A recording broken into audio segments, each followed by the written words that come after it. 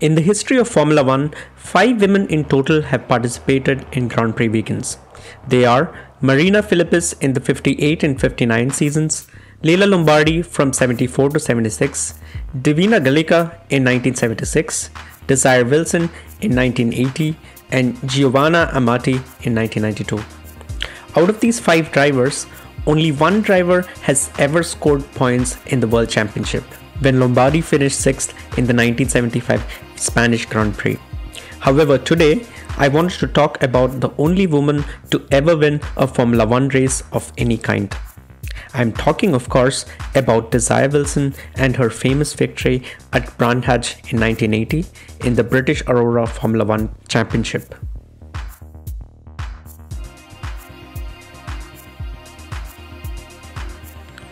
The Aurora AFX Formula 1 series was a championship that was held in Britain for 4 years from 1978 to 1982 with older Formula 1 cars.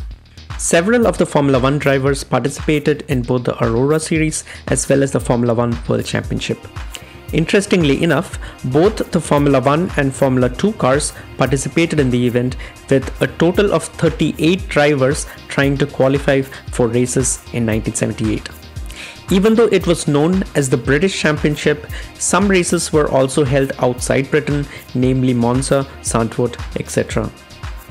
Desire Wilson, born in 1953, was a South African racing driver.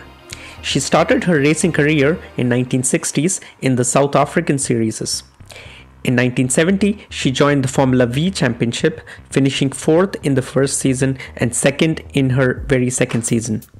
She moved to Formula 4 in 1975 and became back-to-back champion in that category.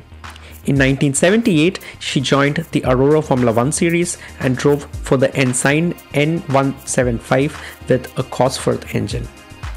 She finished 10th at the end of the season. The following year, she moved to Tyrrell 008, also with Cosworth engine, and finished 7th in the table. 1980 was her most successful year overall.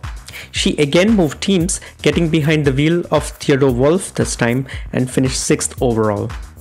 And most importantly, she won the race at Brands-hatch. Fresh from her victory, Wilson was registered for a Formula 1 Grand Prix in Brands-hatch itself. She, however, failed to qualify for that race.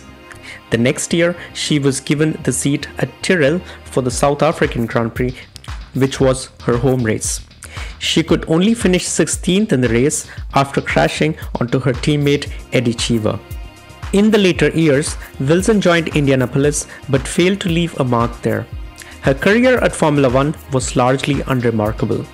What she is remembered for is her famous victory at Brands-hatch. F1 experts consider Leila Lombardi as the greatest Formula 1 driver of all time, being the only woman to score points in Formula 1 World Championship.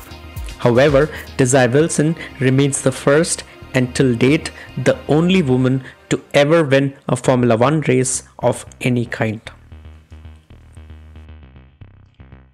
Thank you very much for watching. I hope you guys enjoyed this video. If you did, please hit that like button, consider subscribing to the channel if you like to watch similar content, and stay tuned to I Am Formula for everything Formula 1. Until next time, take care and stay safe.